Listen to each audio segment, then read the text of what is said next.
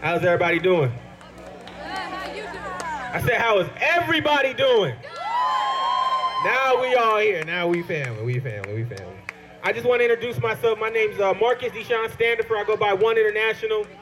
And I just want to say I'm honored to be here in Marion, Ohio. I want to give honor to, where's my guy at? Riot. I honor him. He's really awesome. That's my brother in Christ.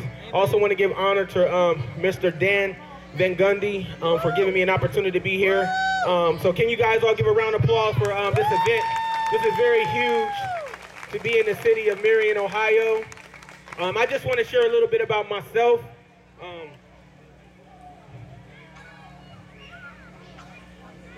I come from selling drugs with the Mexican mafia out in Los Angeles, California. And I need everybody's attention. I need everybody's attention. Because see, the thing is, we didn't come here to play games with the devil. We came here to take aim. We came here to take aim, right? So when I'm up here speaking, it's not about me, but I just have something to share with y'all because I come from something, right? When I say I come from selling drugs with the Mexican mafia, I really came from the streets. I came from the hearts of the hood. I came from Cleveland Avenue, Myrtle off of Columbus, Ohio. I didn't believe in Jesus. To me, Jesus didn't even exist. You know why? Because to me, someone else's truth does not mean it's your truth. Someone else's testimony may not be your testimony. So you don't always believe what someone may say to you. So when someone was telling me about Christ, it didn't bear witness in my spirit because to me it wasn't relevant to my life or my circumstances or situations what I was going through. So I used to go around talking about how Jesus wasn't real. I used to sell drugs, proselytize myself, proselytize girls.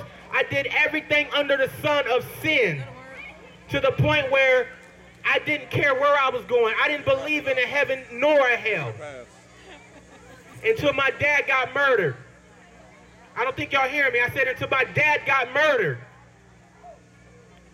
And when my dad got murdered, I said these key words. I said I wouldn't care if my dad was to die. I would not even go to his funeral. As soon as I said those words, the same day, within 5 minutes, I got a call from my brother saying that my dad was murdered.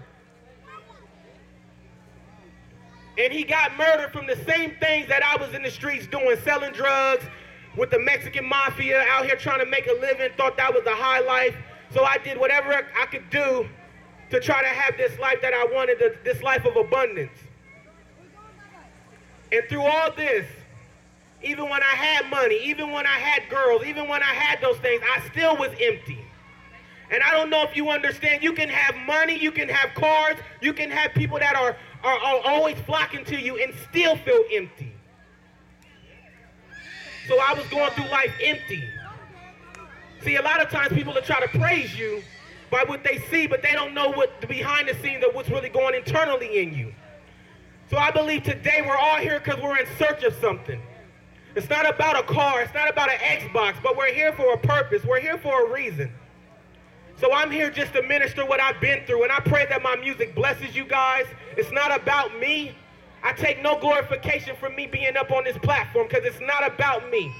But it's all about the King of Kings. So I give God you the praise. I thank you today, Lord God, that people will be set free today, God. I honor you right now, Lord God, that I decrease, that you may give the increase, God. God, I pray that the people here will be released, Lord God. God, that you will have an impartation, God, for your presence alone, God. Now, God, as I give you the praise, God, I need you to move not by power, not by might, but by your spirit, God, in the name of Jesus.